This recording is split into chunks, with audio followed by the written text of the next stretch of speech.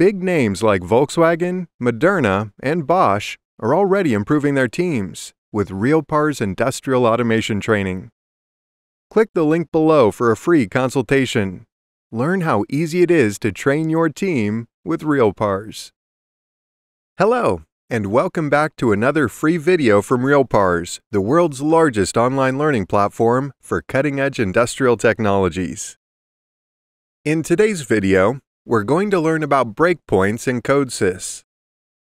Breakpoints are a powerful but underutilized tool for debugging PLC programs. In this video, I will show you how you can use breakpoints in CODESYS to debug difficult problems.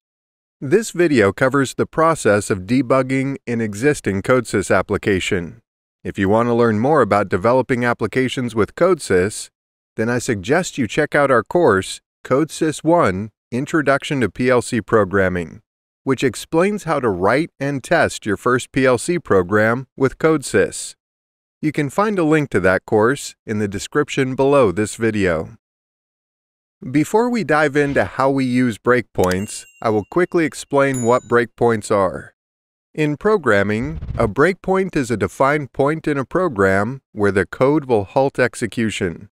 In CODESYS, a breakpoint can be set on any box, rung, or line of code in a project. When the breakpoint is activated, the application is halted. This gives you the chance to inspect the value of variables and the call stack at a particular moment of application execution. After a breakpoint has been activated, you can resume the execution of your application as normal, or you can single step through the application to continue debugging. Now that we know what a breakpoint is, let's see how we can use breakpoints in CODESYS. Throughout this video, I will show you how to work with breakpoints using an example CODESYS project.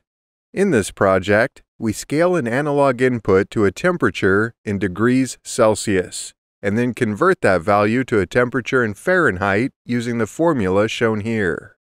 Let's start by adding a breakpoint to the first network in the program.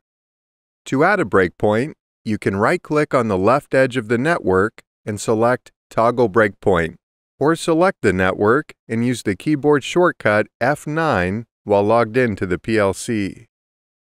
All of the breakpoints that have been added to a CODESYS project can be viewed in the Breakpoint window.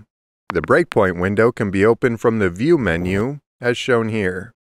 In the Breakpoint window, you can see all of the breakpoints that have been added to the project. You can double-click on any of the breakpoints listed here to go to the location in the project where the breakpoint is installed. Now that we have installed a breakpoint, let's run our application and see how it behaves.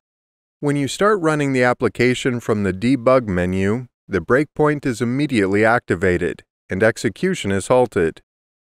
You can see that the breakpoint is active because there is a yellow arrow inside the breakpoint symbol, and the application status has been updated to halt on BP in the status bar at the bottom of the window. Note that this network hasn't been executed yet. The yellow arrow indicates that it is the next line to execute.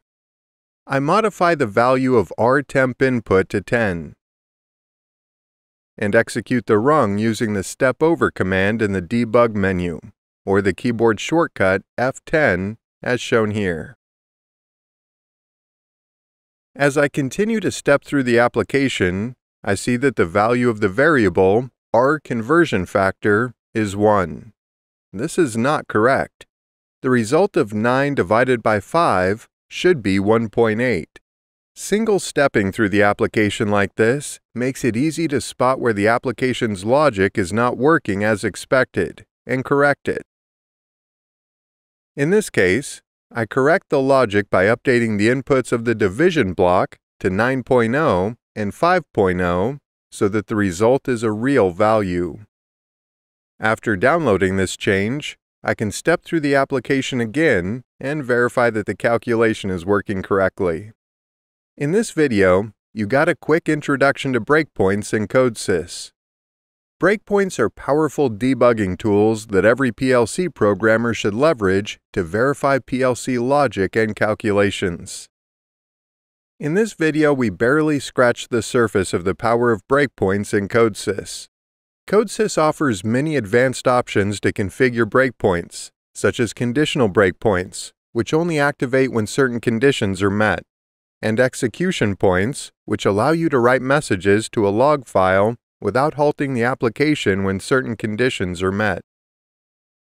Keep an eye out for our course, CODESYS Debugging Techniques for Controls Engineers, which will be launched soon and will be available to all of our Pro members. If you're interested in becoming a Pro member, check out the link in the description below this video to learn more about all of the great benefits that you can get from a RealPars Pro membership. Do you use breakpoints in your CODESYS applications? Let us know in the comments what you use them for.